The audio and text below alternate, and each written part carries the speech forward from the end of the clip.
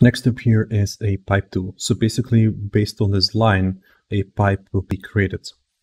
Then here we have our parameters again. You can here at the top say the style. So right now I'm just using the basic pipe. We can here, for example, increase the amount.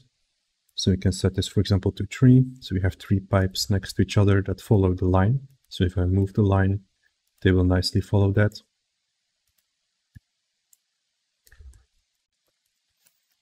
Then also we have here further spacing, so I can bring them closer to each other.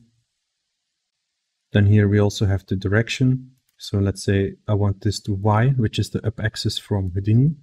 And also have here actually a toggle to force the direction. So in some cases, not in all cases, it might be useful to sort of force this. And as you can see, it now sort of like will force it more in that direction. We can still choose to have other alignments. Like this can also be quite interesting as alignment. Then here we further have settings, so we can change the radius. We can add the bevel amount. We can then here control the divisions. Then the next pipe is the smooth pipe. So it's a quite smooth pipe, which also has some settings. Here, for example, the spacing, more radius and division options.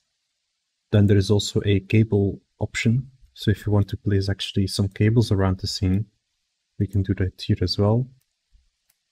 So we have the general radius of the cable, we have the division amount, and also here at the bottom is an interesting setting, which is solve overlapping. So here I'm zoomed in a bit more on these cables, and when I click solve overlapping, you will see that it will try to solve overlapping cases.